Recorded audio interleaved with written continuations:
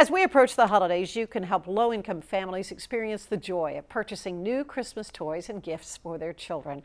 Parents only pay 20% of the cost, and last year's Mission Waco Christmas Toy Store served more than 550 families, shopping for 1,700 children. Joining me now, John Calloway, Executive Director for Mission Waco, and you began the campaign for donations of the toys back in October, but you're still taking toys, right? Correct, we are. We've got a number of businesses that still have events where people can come. Like there's Steba Wealth Management, good friends of Mission Waco, Eric and Ernie Steba, and they have an event coming up at the Hippodrome where a lot of their clients bring toys. And so we have lots of businesses, and churches are still collecting a lot of toys for our annual biker toy run that's going to happen. Fun. I did that one year. I can't believe it. I love it. I've got to see a picture of that. I really do. I was a Honda Honey. That's what the helmet said. At any rate, it was so much fun because you knew all these toys were going for parents to be able to buy them, and I think that's key. Correct. I think many of us who've participated in the past, like I have, with giving families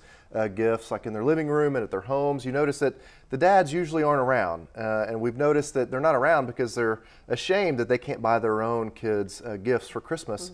And so that's why we do a little bit differently, have a different approach. And so we collect these toys. We still buy probably around $35,000 to $40,000 worth of new toys. And then we sell those at 20% of the cost. And it allows that affirmation of dignity for these moms and dads, because it's just as much about the parents shopping as it is kids getting gifts. And so it's so much fun getting to see these parents shop, and then we help them wrap the gifts with volunteers that participate in the weekend shopping event. So it's a lot of fun. So this event is coming up when? The 13th and 14th is the event. We've already maxed out the number of vouchers that we hand out. They go through a process where they learn about all the services and programs that Mission Waco provides, and they sit through that. It's about an hour long, and then they get a ticket basically. And we have just over 500 families that'll be participating that have their tickets already. And so we're just gearing up, trying to get toys moved over from the storage unit to where our toy store is going to be at our children's center called The Rock. And so we're in full kind of toy store setup mode. But Thanksgiving is coming up. It is. We have an event for the homeless in our community, about 100 homeless that show up to the Myers Center, which is our one-stop shop for the homeless.